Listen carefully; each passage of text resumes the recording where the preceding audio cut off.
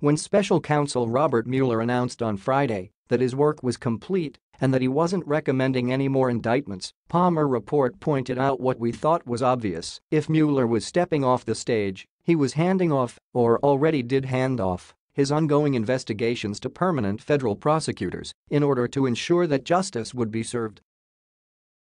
It turns out we're already getting confirmation of some of this. For instance, Law and Crime has pieced together the details of two different New York Times stories and figured out that federal prosecutors based in Los Angeles are currently investigating the Donald Trump inauguration scandal. Best anyone can tell, the inauguration probe, which allegedly involves numerous illegal foreign donations and an alleged attempt by Trump at steering the money back into his own business, began when federal prosecutors in New York raided Michael Cohen's office and found a tape-recorded conversation about inauguration funds. The recently released search warrant from the Cohen raid revealed that Robert Mueller initiated the Cohen investigation, only to find that Cohen didn't conspire with Russia, but that Cohen did commit other Trump-related crimes.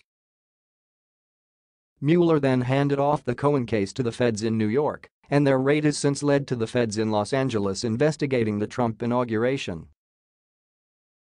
This thread alone makes clear that Robert Mueller's investigation has set off other federal investigations into alleged Trump-related crimes.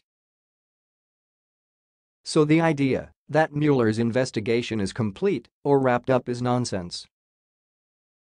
It's just that Mueller is no longer in charge of any of the ongoing investigations.